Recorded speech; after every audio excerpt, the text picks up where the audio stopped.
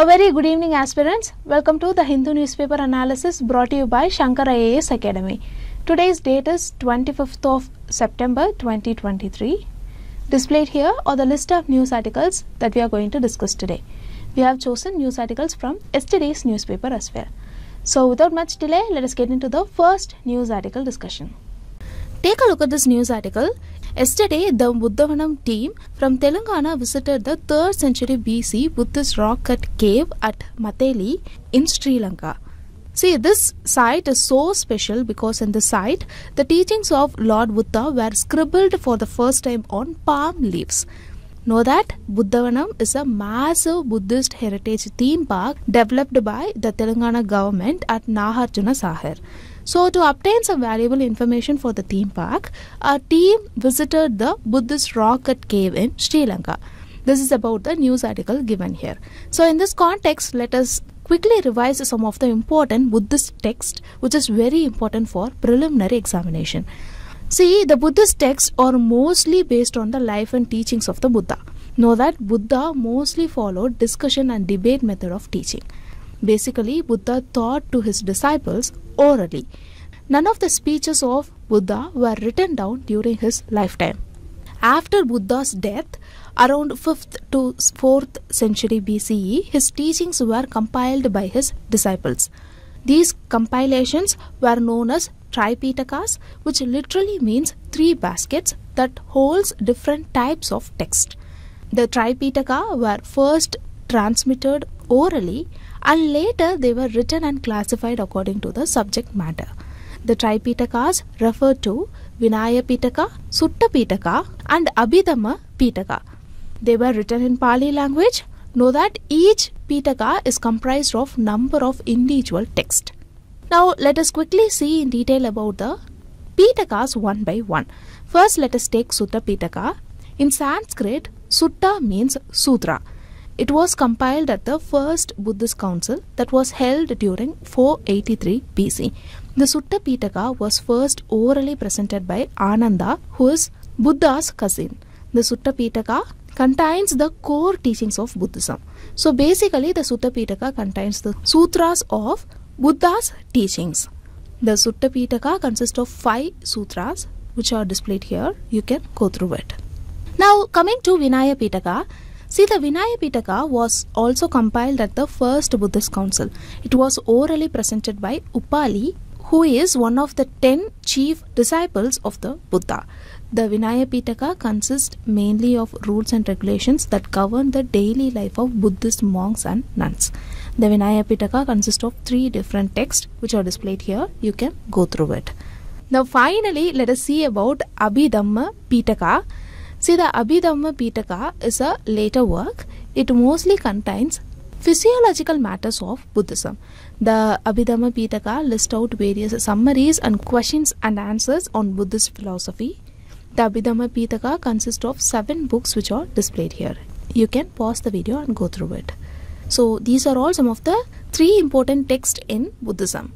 As Buddhism traveled to new regions like Sri Lanka, some other texts were also written between 3rd and 5th century AD.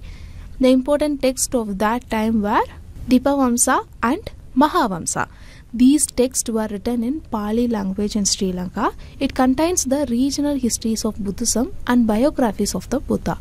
So these are all some of the important Buddhist texts that you have to remember in the prelims perspective. There are still many of them left out, but if they appear in the current affairs, we'll let you know. So these learned points. Now let us move on to the next news article discussion. Take a look at this news article from yesterday's newspaper. See, last Saturday in New York, the External Affairs Minister, Mr. S. Shankar, met with his Brazilian and South African counterparts. The meeting was held as part of the IBSA forum. The meeting was aimed to further strengthen South-South cooperation. Know that the External Affairs Minister is in New York to address the 78th session of the United Nations General Assembly UNGA. This is about the news article given here. So in this context, let us understand some points about the IBSA forum. First of all, know that IBSA stands for India, Brazil and South Africa. The IBSA forum is a trilateral forum that brings together 3 large democracies and major economies from 3 different continents like Asia, South America and Africa. See, basically IBSA forum is a dialogue form that facilitates ease of communication between India, Brazil and South Africa. By doing this, the IBSA promotes South-South cooperation. The forum also aims to increase the trade opportunities among the 3 countries. Apart from this, the forum also seeks to facilitate the trilateral exchange of information, technologies and skills to complement each other's strength. Know that the IBSA grouping was formalized on 6th June 2003 when the foreign ministers of the 3 countries met in Brasilia, which is the capital city of Brazil. After the formulation, the group was named the IBSA Dialogue Forum. Note that the IBSA Forum does not have a permanent secretariat. Now talking about the cooperation area of the IBSA Forum. See, the cooperation in IBSA is focused on 3 areas.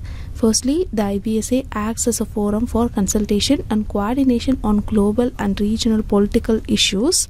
Secondly, the forum encourages trilateral collaboration on concrete areas through working groups and people-to-people forum.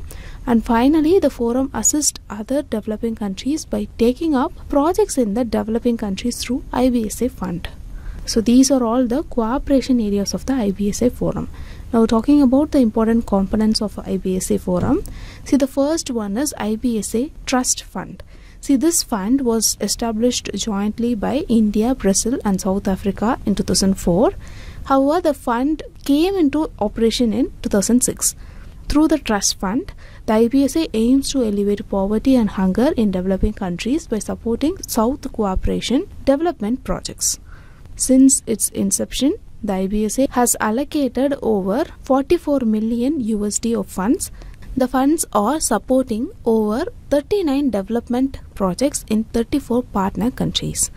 Note that the majority of the beneficial countries are least developed countries, LDCs.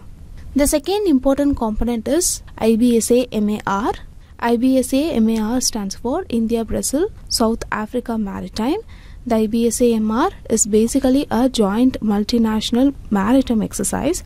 It aims to strengthen maritime security cooperation between the 3 countries. Note that the recent 7th edition of IBSA MR was held at Port Elizabeth in South Africa from 10 to 12 October 2022.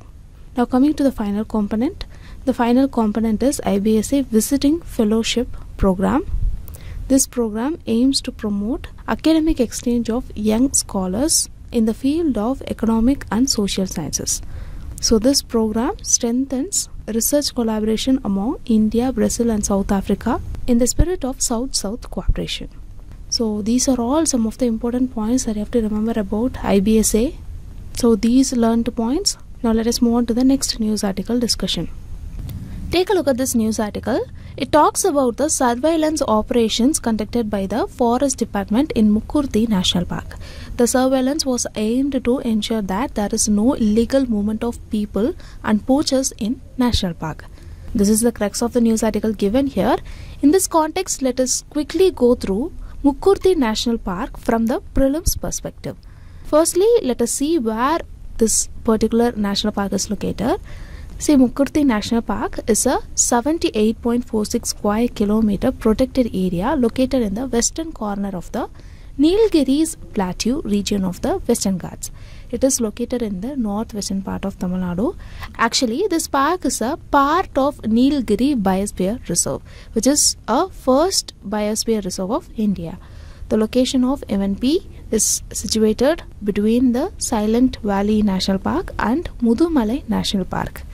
I hope you can see that in the image given here.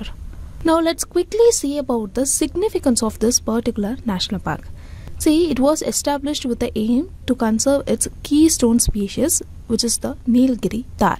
Here, keystone species is nothing but a species which is essential for the survival of other species in the ecosystem. Apart from this, MNP is a UNESCO World Heritage Site. The national park was formerly known as Nilgiri Tar National Park, and it is also home to Mukurthi Peak, which is 2554 meters height. It is the 4th highest peak in the Nilgiri Hills. Apart from this, as we saw earlier, it is a part of Nilgiri Biosphere Reserve, which consists of Mukurthi National Park, Mudumalai Wildlife Sanctuary, Bandipur National Park, Nagahole National Park, Wayanad Wildlife Sanctuary and Silent Valley National Park. Now let's quickly see about the rivers flowing through the national park. See, river Paikara and river Kunda and other perennial streams flows through the park and drains into the river Bhavanipula. Talking about the flora, it mainly consists of mountain vegetation of grasslands and shrublands interspaced by shola grasslands. The national park houses the trees of rhododendrons, raspberries, cinnamon and blackberries and etc. The national park also has various endemic plant species that is present only in this national park like Alchemilla indica and Hediotis verticillaris. Moving on to the faunal diversity of the national park. See, the national park is home to some of the endangered wild species like Nilgiri tahr, Bengal tiger, Indian elephant, Nilgiri langur and bonnet macaque. It also has many species of birds like Malabar whistling thrush, Nilgiri wood pigeon, black and orange flycatcher, Nilgiri flycatcher, parrot, vultures and Nilgiri pipit. Remember, one of the most important tribal population of Mukurthi National Park is Todas. Todas are a pastoral tribe of the Nilgiri Hills. They actually reside inside the national park. Okay, these are all some of the important points that I have to remember about Mukurthi National Park. So these learned points. Now let us move on to the next news article discussion. Take a look at this news article from yesterday's newspaper. According to the news article, Union Minister for Communications, Electronics and Information Technology announced that 2 significant semiconductor projects are currently in progress and it will be released in the coming months. The US chip maker Micron Technology, which is a leading manufacturer of memory chips, have invested in India to build a chip packaging plant in Gujarat. The total investment for this project is $2.75 billion. Micron will contribute up to $825 million in 2 phases, while the remaining investment will come from the central and state governments. So this is about the news article given here. So in this context, let us see about the steps taken by government to develop chip manufacturing sector, and we will also see what are all the challenges faced by this sector. Firstly, let us see why the chip industry is important for India. See, the global demand for semiconductors is expected to grow significantly in the coming years due to the rise of new technologies like artificial intelligence, 5G and the Internet of Things. India is well positioned to become a major player in the global semiconductor industry as it has a strong talent pool and growing demand for semiconductors. India is a major hub for semiconductor design because 20% of the world's semiconductor design engineers are Indians. Now let us see what are all the steps taken by the government in this regard. See, in 2021, the Indian government launched the Design Linked Incentive DLI scheme.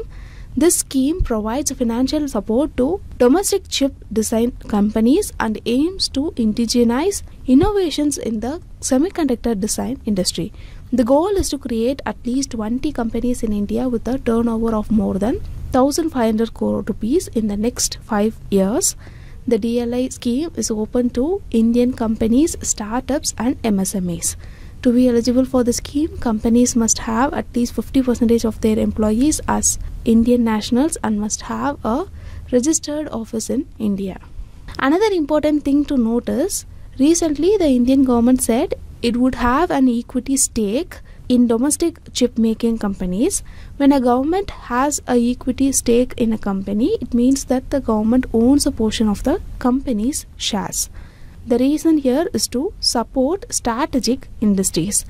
The government aims to ensure a stable ecosystem by building fabless companies.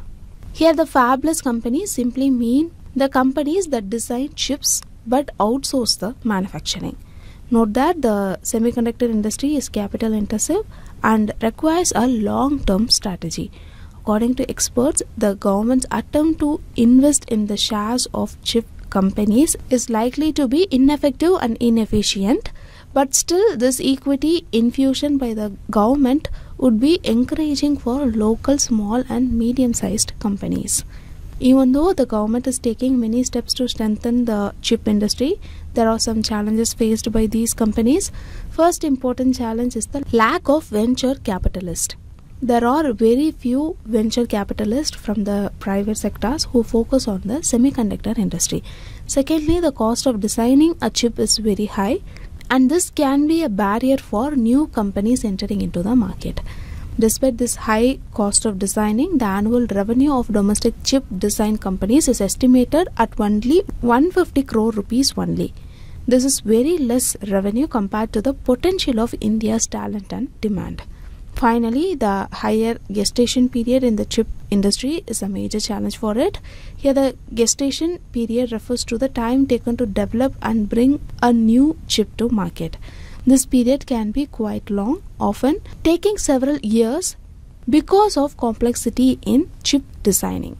Due to this reason, chip companies are not able to attract potential investors and venture capitalists like the software companies. These are all some of the important challenges faced by domestic chip companies. That's all regarding this news article.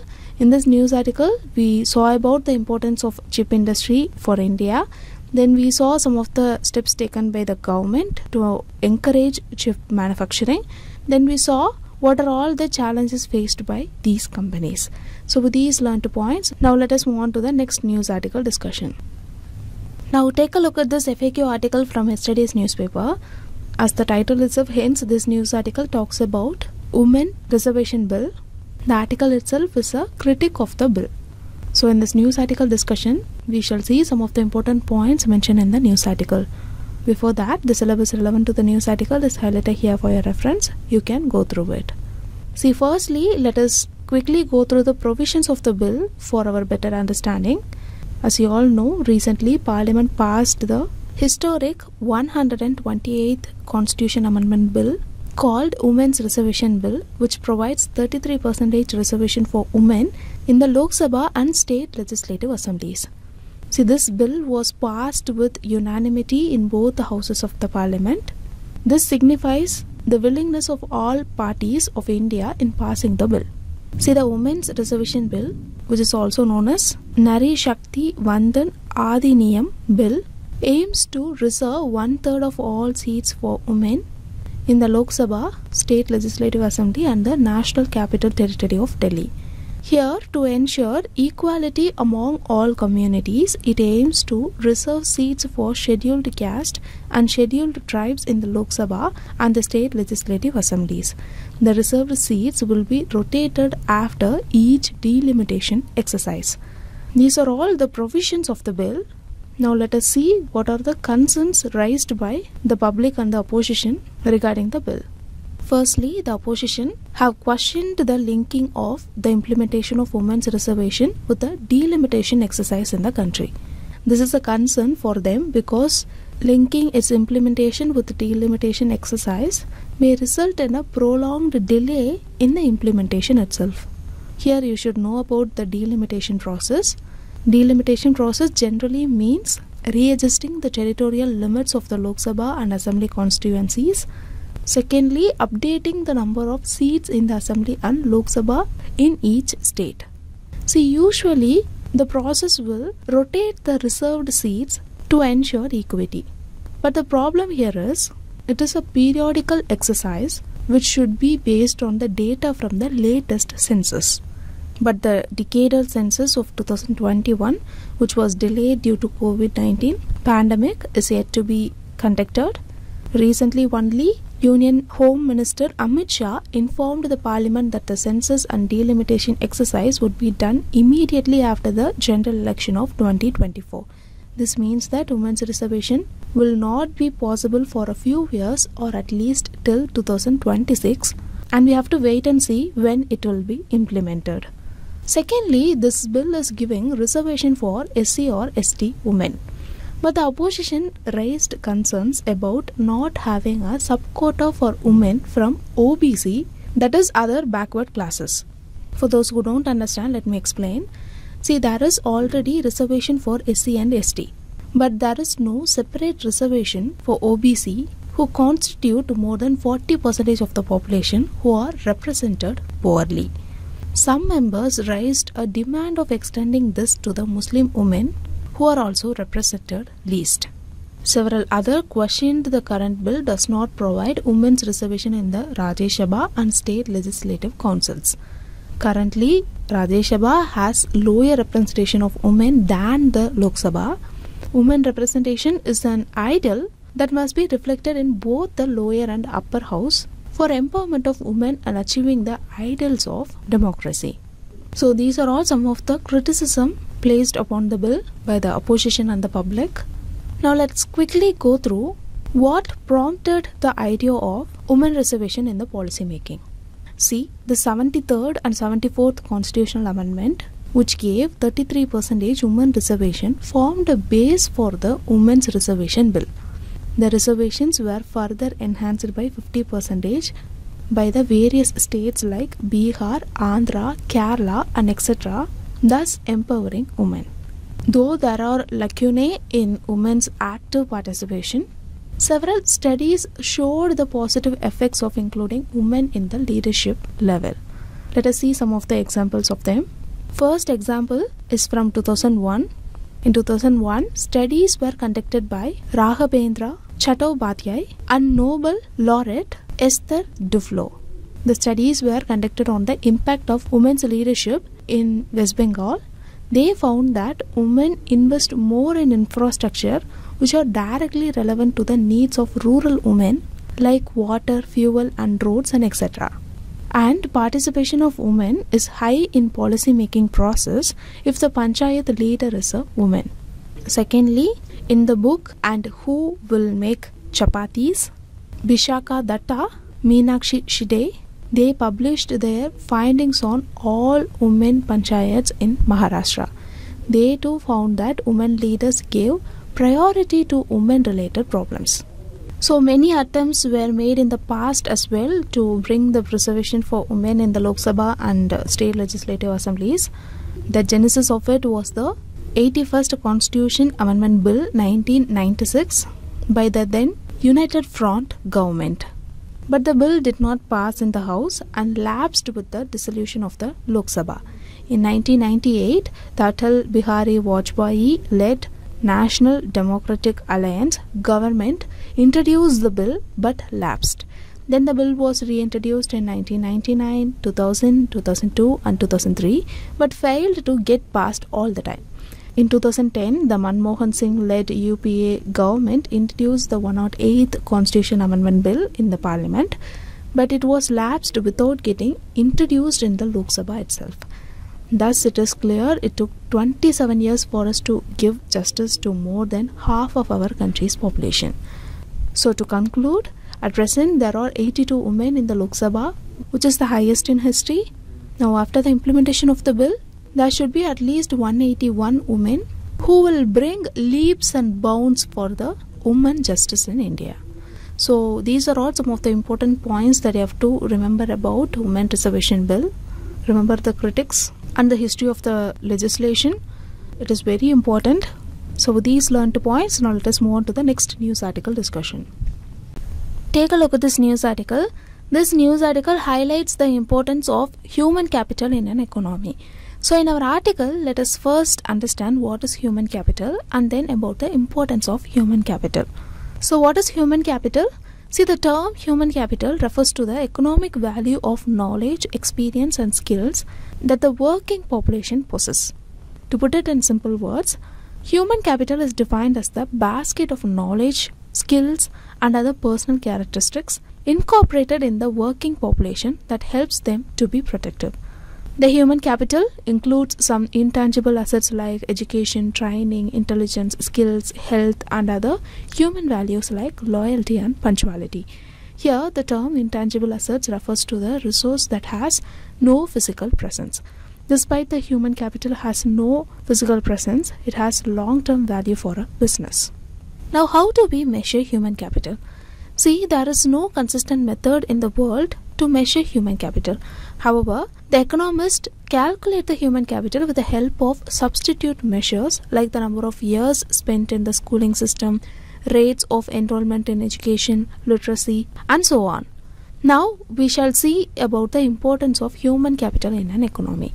See, there is a strong relationship between human capital and economic growth. The economists assume that countries with more educated population should have high productivity. This is because the people with more education generally possess high skills, which results in rich human capital. The rich human capital with creative knowledge will help to increase productivity on one hand, and on the other hand, highly skilled humans tend to earn higher salaries, which further attracts more people to enhance their skills. Apart from this, the high earning people will tend to spend more, which aids the growth of economy. This is one importance. Secondly, human capital brings in innovation in some crucial fields. When human capital increases in the field of science, education and management, it leads to increase in innovation. This innovation in turn leads to increased productivity and improved rate of labor participation. All these factors contribute to economic growth. These are all some of the importance of human capital. So these learned points. Now let us move on to the next part of the news article discussion, which is the preliminary practice question discussion. Now look at this first question. It talks about IBSA Dialogue Forum. Statement 1. It was formalized in 2011 during the BRICS summit held in India. See, this statement is actually incorrect. IBSA grouping was formalized on 6th June 2003 when the foreign ministers of the three countries met in Brasilia, Brazil. Look at the second statement. The group has set up a trust fund to support the developmental project in least developed countries. See, this statement is actually correct. We saw that in the discussion, right? So this statement is actually correct. Look at this third statement. It is headquartered at Brasilia, Brazil. See, this statement is incorrect. IBSA does not have permanent secretariat. So the correct answer for this question is option A, only one, because two statements are incorrect here. Now moving on, look at this question. The text, namely Mahavamsa and Deepavamsa, are related to which of the following religion? 4 religions are given. The correct answer here is Buddhism. Now moving on, how many of the following factors constitute human capital? 5 factors are given. First one is experience, creativity, training, education and health. See, here all the factors constitute human capital. So the correct answer for this question is option D, all 5. Now moving on, look at this question. While you travel through this national park, you can see mountain, shrubs and shola grasslands, the trees of rhododendrons. Cinnamon also can be witnessed. The sheep species of Nilgiri tar can be seen. You can drink water from the river Kunt and Paikara. You can also see Toda tribal dance. So the above mentioned description best describes which of the following national park? The correct answer for this question is option C, Mukurthi National Park. So the questions displayed here are the mains practice questions for you today. Just go through the questions, try to answer it in the comment section. With this, we came to the end of the news article discussion. If you liked the video, hit like, do comment and don't forget to subscribe to Shankar IAS Academy YouTube channel. Now thank you for listening.